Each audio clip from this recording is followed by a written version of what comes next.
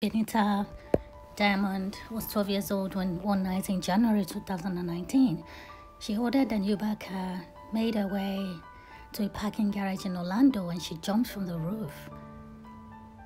Benita's parents, Lisa and Ronaldo, are already threatening legal action against Uber and demanding that all ride-sharing services strictly enforce policies barring drivers from transporting unaccompanied minors, which is really fair. So Benita's family, with their attorney Laura Douglas, staged a press conference in Orlando, suburb of Lake Nola, to issue a call to action. According to the family attorney, the driver took the 12-year-old girl to downtown Orlando, 20 miles away, without ever questioning her age or asking where her parents were.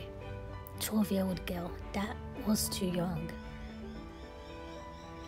And they've discovered that the driver did not speak a word of English. After being dropped off outside the City Commons parking garage, Benita made her way to the top of the 9-story building, and she jumped. And she died.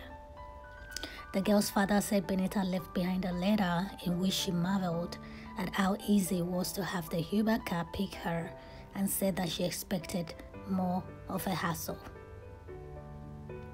That is really sad.